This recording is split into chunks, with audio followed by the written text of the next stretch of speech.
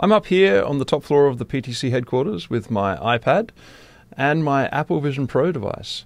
So let's have some fun. Let's cast a session from my iPad into the Apple Vision Pro.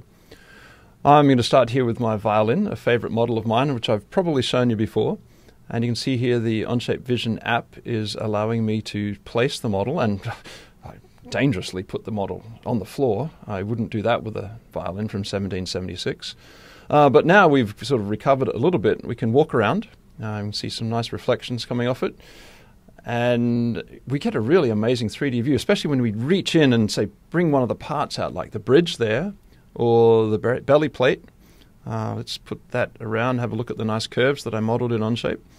And the tailpiece. Now, the tailpiece, let's hang over here on the skyhook and bring one of the strings out next. The E string, no, what about the A string? Yeah, the A string, let's put that over there. Or let's put it back. We'll continue to disassemble it a little bit. Maybe take and put that over there on the ceiling.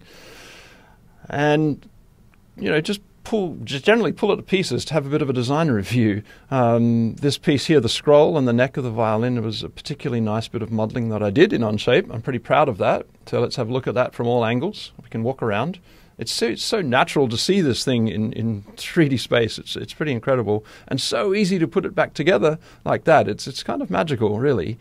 So over in the background there, you can see the Onshape Vision app. And it's allowing me I'm going to make this option to reposition the model and put it precariously, I might add, for a 1776 violin, and precariously put it on the side of the table there. Anyway, the next thing I'd like to do is just sort of reposition the Onshape Vision app itself, just conveniently, showing you some pretty amazing effects you can get. Now here I've chosen to visualize the materials that were actually added into the Onshape model. You can see here a beautiful texture or a rendering of the maple.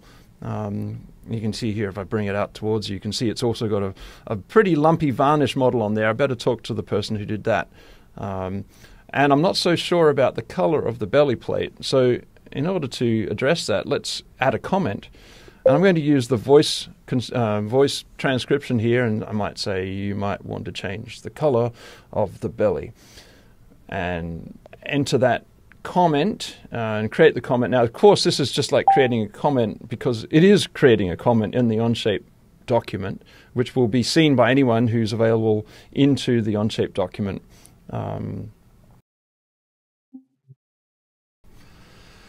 So that was just a really quick first experience that I've had with the Apple Vision Pro and the Onshape Vision app, and I must say I was blown away. It's pretty amazing. It's so easy to use, so intuitive to use, and this is really just a small glimpse into the future that I think is going to be so compelling. That use case of being able to add comments, experience it, rotate it around in real environments, that's just scratching the surface. You're going to see a lot more from me on this, and it's going to be a lot of fun.